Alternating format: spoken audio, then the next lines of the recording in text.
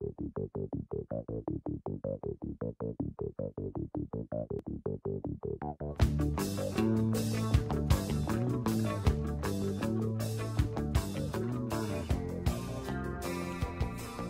it's the PC Doctor in Bowling Green, Mike Denny. Don't be scared. Today's project I'm doing today is I'm going to take this Xbox 360 controller and I'm going to try to install this Jabra headset inside it. I'm tired of fighting this thing. The connection is perfect, the earpiece works and everything else, but I don't have the Jabra. I've lost my little Jabra earpiece that goes on here. It makes it uncomfortable for me, and I can get another Jabra if I need to. I've already had to repair this with some of the liquid rubber, so I'm going to piece this video together. I'm going to start by taking apart my Xbox 360 controller. I've already removed, at an earlier date, I removed the motors in each side of the 360 controller to I don't like vibrate, I don't like that in my games, so I went ahead and removed them already. That was what gave me the idea. I'm going to end up going ahead and drilling a hole in here and installing this microphone somewhere in one side and the earpiece in another, and wiring them to the parts they usually just connect to via this. Okay, I'll get second part is up next. Okay, what I've got here is I've taken apart my 360 controller. The second part of this. First thing I did was to remove the battery connector. Mine just takes like rechargeables. And alright, and don't forget, I think there's 1, 2, 3, 4, 5, 6, 7 screws in the bottom of the average mini Xbox wireless controllers. And the main thing I'm pointing out here is don't forget that there is a hidden screw under this sticker here, and it is not here, even though you can feel that little dimple a lot better. This is where your serial number is. Just pull that entire sticker off, you won't need it. Alright, now over here you see a whole bunch of little screws I have in this edge. I have like used a cutting board for this. It's what I use to solder and work on. Well, those are out of laptops I've worked on before. I'm going to replace the security screws that come in the controller with these to make it easier to take it apart in the future, and I'm just going to shop through those and see which ones work best for me when I'm putting it back together. So I chose them for the length. These are machine screws. They're not perfect, as in they don't have that they're not plastic screws, but they will work. So as long as they're the right length and they go through they have to be, for me, they have to be exactly the right length. Now I'm going to move ahead, take the shell apart here. I'm trying to do it with one hand. It's kind of difficult. You actually do want to disassemble your controller with the D-pad and the joysticks facing down, just to make it easier for you to get it apart without messing up the little buttons and the arrangement of those. I'm going to go ahead and stop the camera though, having said that, so I can get it apart better. Oh, okay, that was fairly easy. I was able to pry it apart. I'm resting it right on the joysticks underneath here. I don't know if you can see that, but there it is. And I pried it apart enough to where I can remove it. You're going to get a little clip here from the battery clip, and then there's how your controller comes apart. Now, the important thing, of course, is not messing something up when you're fixing something else. My controller's on its last legs due to drift. It's a problem. It has a problem already, and like I said, I've already removed both motors that do the vibrating. So I'm going to go ahead and try to mod this with my the way I'm going to do it. I'm going to go in through here and I'm going to try to hook my Jabra up without messing things up. Notice how the Jabra headset, the microphone, just has a little dot in the end. Okay, that is all I'm going to need in here too. In fact, I may not need anything if these clips here go through. I just want it to sound good, so I'll probably end up wiring the microphone in here and the headphone in here, or some combination of the two. So what I'll have is a controller, which built in, I won't have anything protruding out. It'll all be internally wired, but I have a mic in one side, the headphone in the other, and I'll be able to hear stuff through my controller. If I can't, I think the microphone at least will work. So that's what I'm going to have. The next step for me is going to be to remove this little guy right here, the little plug, 2.5-inch plug from my Xbox controller. Now I've gotten into it, I'll have to do this by going in and removing each solder point and then just pressing down and just removing it. pulling it off the controller. I want to isolate that sucker, get it all wired and ready, or at least plan my wiring before I continue. Okay, I'm back. Basically, it was just a matter of I forgot about those two little clips right there. If you want to really remove it, once you're absolutely sure you've removed all the solder with your like braided copper floss here, everybody's got their own technique. I just hold it down on it long. You go ahead and take and punch these out. That way it'll, well, not like that, but you can see the end result did work. And there, what's holding it after. Alright, so I've isolated the little part. And also another thing you don't want to do, is I'm not the world's best solderer, is right here. I'm going to have to cut out because I can't focus on that. I'll be right back. It's hard to see, especially with my hand shaking.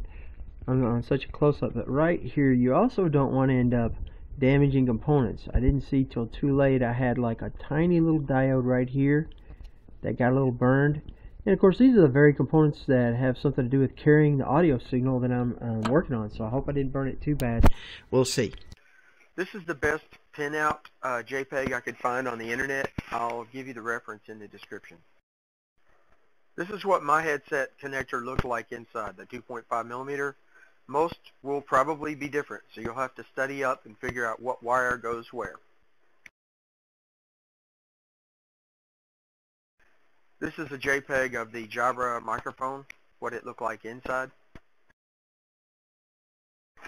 The next two shots I was testing the Jabra headset connector in the Microsoft plug to compare to the JPEG I took off the arcade controller website to compare notes and make sure I was doing it right. I used ultrafine paint pen to mark the audio and microphone pins on the Microsoft, the actual PCB, and you see on the near C16 is the ground. I marked it in white. I've gotten the microphone mounted inside the controller, so as I hold it in my palms like this, as long as my fingers don't get up over it, there's the hole that the microphone will be listening through. It had two cords coming out through one plastic wire, and actually that sheath is covering two wires. One of them is the lead for the microphone itself, and the other one is the ground. So according to my chart over there, my diagram, my pinout diagram, this is the ground right here. Let's get this right there. So I put the ground there, and the microphone wire itself goes there. I don't think I've damaged the board very much in doing this, but I have messed it up before. I want to make sure that works. Get it back together. Okay, I've actually, since I am going to be feeding it through this, and I've shortened the wires just enough to make sense, I have rubber banded this together, keeping it below there so that the wires will not have any stress on them, and I can solder and work on them. The next thing I'll be working on is the Jabra headphone, the earpiece, which I may have to lengthen because look what I did. That's the end of the wire right there. So it may, it's about the same length of wire. By the time it wraps around, it may be just enough. And I've got two strands here. One of them is a green, and the other one appears to be a red. So this would probably just be a little screw found its way up there, magnet. This would probably be the ground and the lead also, or the negative and the lead. So according to my chart over there, all I got to do is I've painted this with some paint pen, with a paint pen. This is actually green. You can't really see it that well, but that's the speaker. So if you're looking at it, it's not that hard. There's 4 pins right here. Couldn't even see that pin for a second. Speaker, microphone, ground, and unplugged, or it's saying no speaker load. So assuming that something was, plugged up to it, you were using the clip, that would make a difference, because if nothing's plugged into it, it switches it off. But if something, it actually puts it over to your console speaker. But if something is plugged into it, it uses the headset. Here's the actual earpiece, and I cut it off too short, so I forgot I didn't need that anyway. I had this little Christmassy colored green and red wire that came out of it a while ago, more than enough. It's like about 8 inches a piece, so I just needed to mark which wire was which. It might not even matter, but just in case, I went ahead and, I mean, this is essentially a plus and minus cord on a single speaker. So marked it and get ready to unsolder it. After that, by the time my soldering iron warms up, the paint pen ink will be dry, and I can go ahead and move on to the next step. I'm going to attach those 2 wires to it, and then I'll figure out the length. Okay, I'm going to go ahead and use this candle lighter gadget to burn the shielding off that little red wire there, and get ready to blow it out.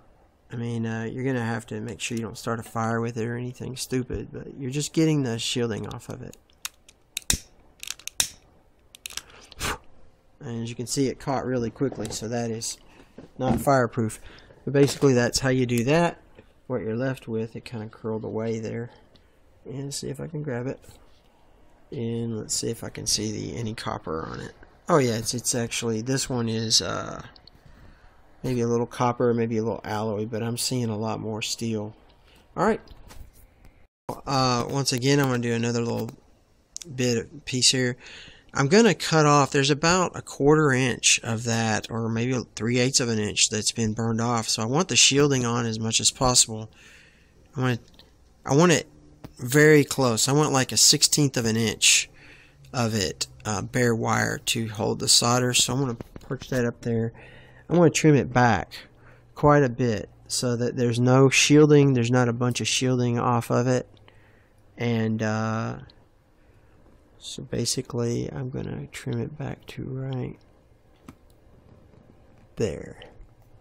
See if I can get that in there. There we go. As Carmen would say, there we go. And that's about 1/16 of an inch. And when I get it finally, there we go. So tiny you can't even see it. There we go. 1/8 to 1/16 is all I want bare, because all I'm going to be doing is attach. I want just enough to attach it to that red solder point.